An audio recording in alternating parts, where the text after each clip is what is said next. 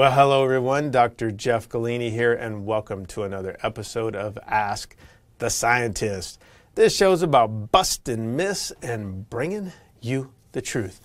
Hey, Kyle wrote in and said this was a question that showed up on EFX Sports Facebook, and Mark asked, is there any scientific evidence that Kre-Alkalyn creatine is more effective than regular creatine monohydrate? Kyle, thanks for submitting that. Mark, thanks for that comment.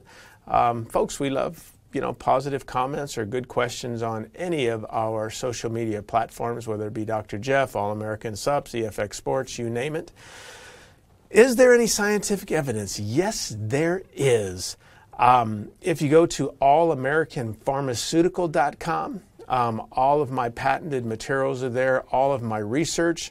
I have tons of published research on Kre-Alkalyn versus creatine monohydrate, peer-reviewed, published, great stuff. Yes, we outperformed with no side effects. And that's the whole claim to fame with Kre-Alkalyn is I said from day one, no loading, no bloating, and no side effects. And because of that, you could take a smaller dose, 1.5 grams. Now, 22 years later, obviously people are copying, saying, oh, we have no side effects. Oh, we mix better. Oh, you don't have to load. Oh, you don't bloat. Not true, not true, not true. Stole it from the source. Anyhow, Mark, go check it out. All the studies are there. If you have not tried Kre-Alkalyn, you will want to follow allamericansups.com because right now I've been told they're actually giving away free bottles.